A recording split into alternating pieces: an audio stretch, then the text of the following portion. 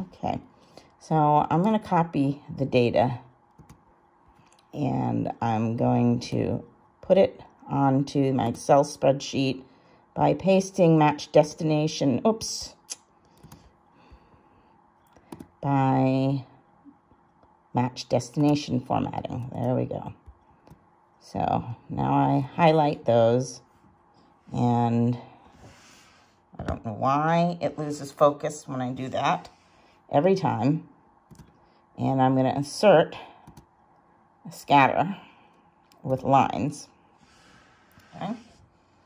And then I'm going to go to the layout. I'm going to put the chart title above the chart. And I'm going to put absorbance of chlorophyll. Okay. Oh, if I can spell absorbance, I put that there. And again, this is my hands in the way. There's nothing I can do about that. I've just got to try and remember to get them out of the way. So I'm going to the vertical, and I'm going to put the title. So I went to, Axis Titles, and I hit the vertical. And so now I'm basically going to put in absorbance and hit enter. And then I'm going to go to the Axis title, and I've got to click on the graph apparently. Stop. Gotta love this. All right. And I'm going to do the primary horizontal and display below, and that is going to be wavelength. Length, and it's in nanometers. So I'm going to hit enter there. All right, so the first question it asks, it says, what is the absorbance at 450 nanometers? And so I'm just going to pop that up here. So 450 nanometers. First off, I'm going to just click on this and just get it a little bit bigger so I can see it better.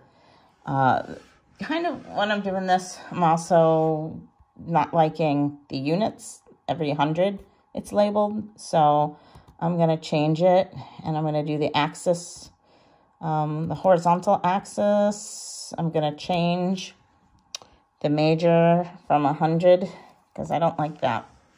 So I'm going to change it from 100 to 50. And I'm going to close. And so now I've got every 50, which is nice. And so I'm also going to put in some grid lines. It makes up my life a lot easier if I can put in some nice grid lines too. So I'm going to put in some grid lines there as well. So we can see 450, if we go up here and we hit the graph, we're a little bit above, slightly above 0.5. Looks like we're at like maybe 0.51 or something. We could kind of figure it out even better if we, again went to axes, and this we went to the primary vertical, and I'm going to go to the major unit. It's 0.1. So I'm going to change this to 0.05. And there we go. So now it's more accurate there. So we go from 450 up, and you can see it kind of hits maybe like at a 0.51. It's a little bit above the 0.5 where it hits. So maybe 0.51. And then we can look at this. The absorbance is 0.55.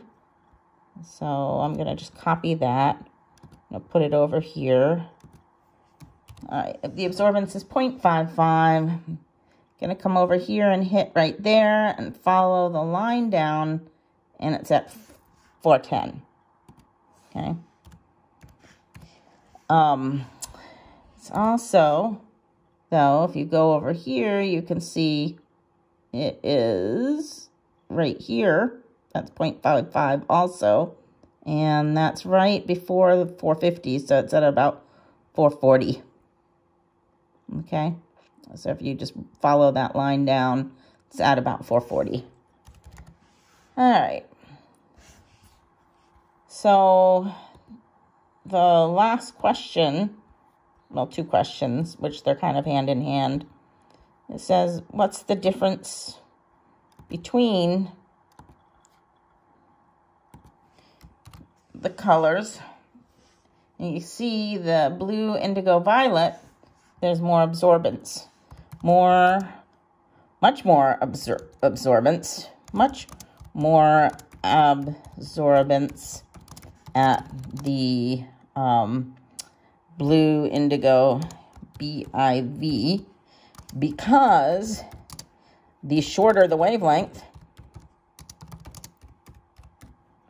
the NG, the shorter the wavelength, the more energy there is. You know, the plants, they know that. They're not stupid. They know that the more energy, you know, the shorter the wavelength, the more energy there is. So they might as well, you know, absorb a lot more in that area than in this area.